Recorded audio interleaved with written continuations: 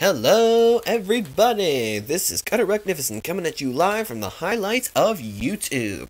Welcome to my new hit series, Storming the Castle. That's right, and today I'm playing a PC game called Castle. Never judge a book by its cover, based on the hit ABC series, or hit was ABC series until it unfortunately got cancelled this past May.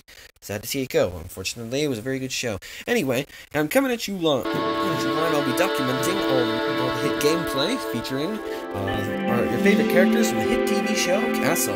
As you can see the cursor right over here, this man right here is Richard Castle, a famous mystery writer who who writes famous mystery novels, and believe it or not, you can actually pick some of his work up in your local Barnes & Noble. I know.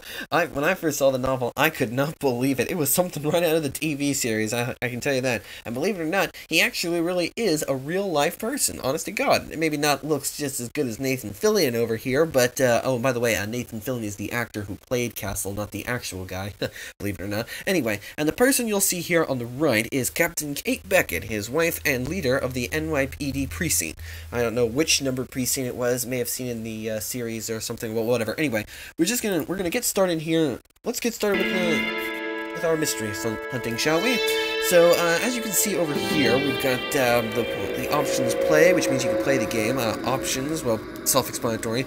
Profiles, if you click that, you'll have a list of names. So you can either type out your own name, or you can type out, like, I don't know, like your YouTube username or something.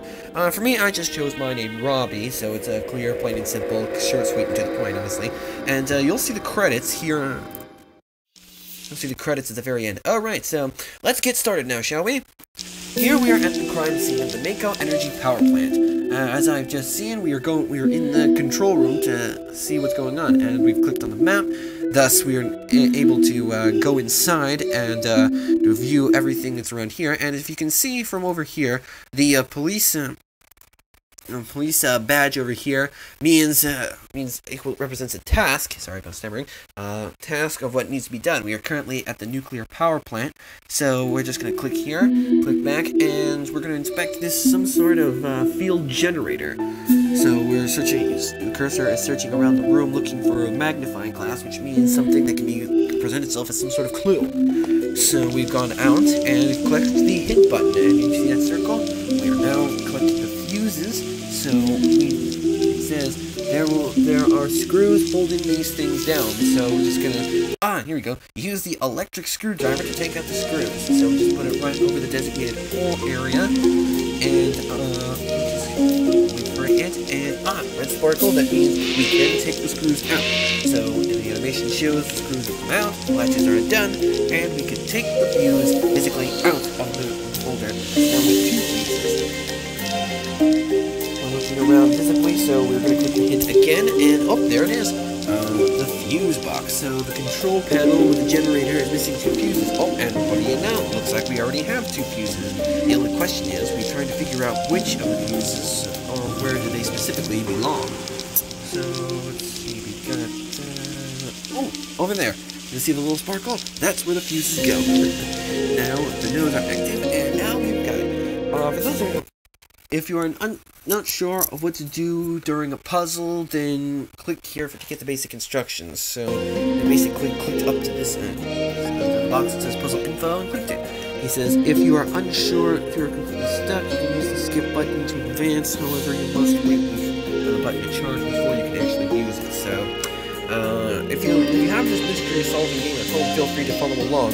But I chose to skip it, so forgive me for being lazy, but I'm not really good at solving these brain teasers. This is more of a brain teaser, so if you've played some of those in schools or at school or at home or anywhere else, then you'll know how to solve this puzzle. So, and by all means, go right ahead. I'm just showing you the puzzle what you need to work with. Otherwise, go nuts and go free and solve it on your own, you know?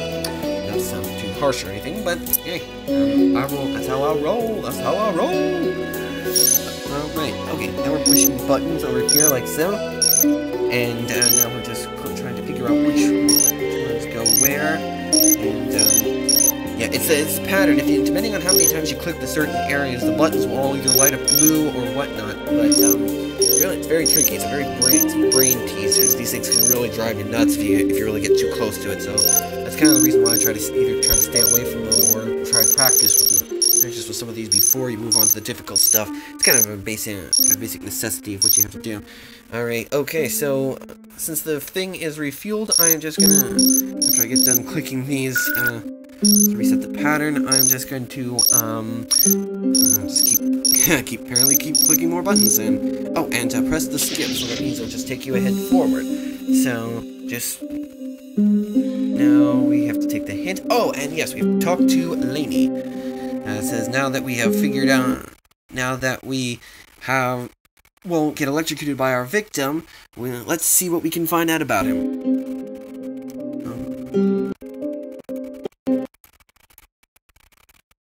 And we have a copy of Frankenstein. We've read the...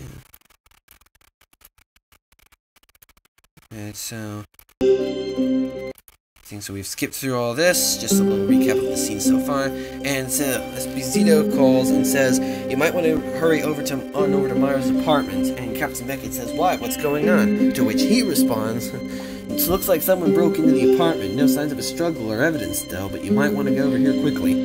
That's not my dog. And Castle says, the plot thickens, this case just keeps getting better. So now we go over to the murder board. That's the suspect of what we're going to see in the next scene so far.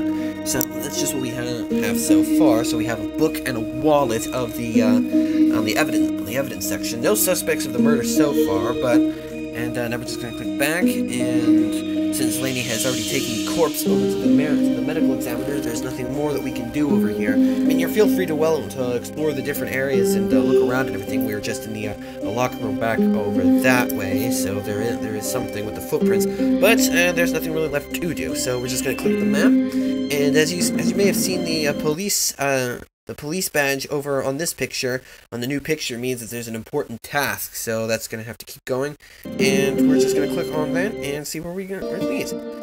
Alright, what do we have to go on? It says, Ryan says, whoever broke into Myers' apartment left it a complete mess, but from what we've seen, nothing has been taken.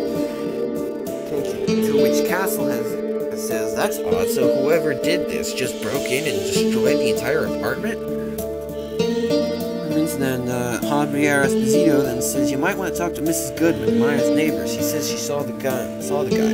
So then we're just going to speak over to Mrs. Myers, which says, hi, Mrs. Goodman, I'm Detective Beckett, and this is my partner Castle. We'd like to talk to you about what happened next door as of recently. And then the old lady, I think Mrs. Goodman and Miss Myers, oh, I heard a loud noise coming from the next door. I came out to see what all the commotion was about and saw a man in Mr. Myers' apartment. He was throwing things around and seemed very angry. Did you get a good look at the man's face? Did he seem at all familiar at anything? Castle says, to which she replies, no, once I saw it wasn't Samuel, I went back into my apartment and called the police. I figured it may have been that man I saw yesterday. Man from yesterday? She answers, yesterday I heard some yelling coming from next door. It sounded like Samuel and the gentleman were having a bit of a disagreement from what I hear.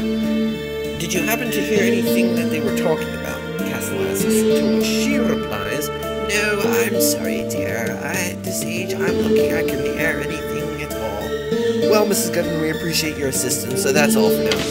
After Mrs. Goodman goes back into her apartment, we are now going to enter Mr. Samuel's apartment. As you can see, there's a lot of nice furniture, and oh, if you see that blue sparkle over there, that means we're close to this, oh, I'm sorry. What I mean is, if you see the blue sparkle in any of the scenes we happen to go through, that just means that there is a scene or puzzle that needs to be solved. So, from what we have now, we're looking for a wallet, a musical note, an umbrella, a mirror cassette tape, slipper, gold coins, cheese grater, a brush, handcuffs, a universal remote, and a fork. So, we're just going to keep looking around just to see what we have in store. And we have the hammer. I wonder what that hammer can be used for. And I see we have now found the fork. Yes, we confirm it, we have the fork. Alright, so let's see. We're looking around the room to see if we can find anything. So far nothing yet, but this hammer has something to do with it. Important. So, and so does the sponge, but the sponge has nothing. So, we just pressed the hit button, and now we have found a wallet. Yes, we have found the wallet and another suspect. Oh, and when you see these gears and cogs thing over.